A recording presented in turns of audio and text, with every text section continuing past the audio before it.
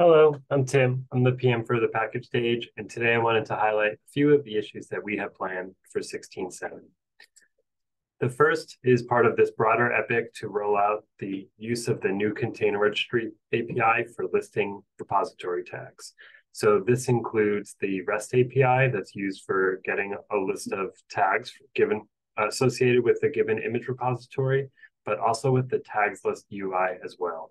So for example, if I open the GitLab project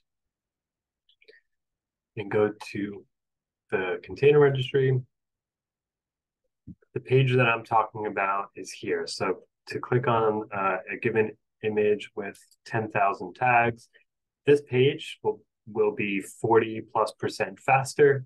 In addition, it will now support manifest and multi-arch images as well. And this is the first step towards expanding the sorting parameters, as well as expanding the metadata that's included with a given tag. So correcting published date to be created at and last date, as well as other distinguishing metadata. The next issue is actually an epic as well. And in 16.7, we're going to deliver the MVC of the Maven dependency proxy. And so this feature really focuses on giving you the ability to add or configure one upstream remote Java repository.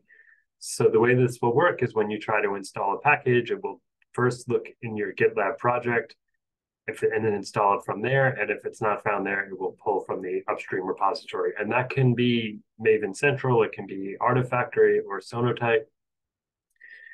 So basically, you can use your project as a cache to help speed up build times, help improve reliability. And so this is the first feature that's coming out for this. If you're interested in it, I'd recommend checking out this epic. We have demos and ways that you can start using this feature now, even before 16.7 in beta.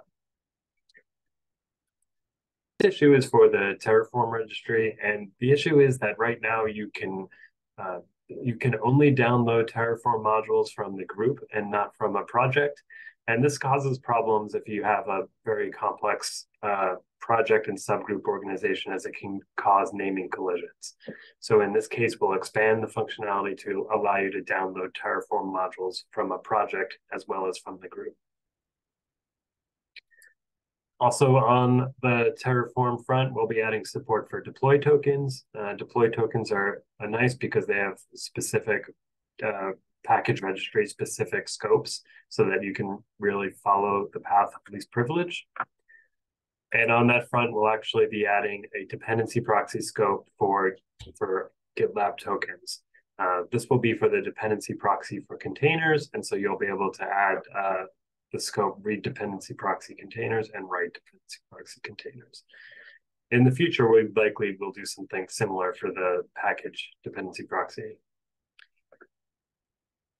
Okay, that's enough talking for now. Thank you for watching. And if you have any questions, please don't hesitate to comment in the issues. Thank you, everyone.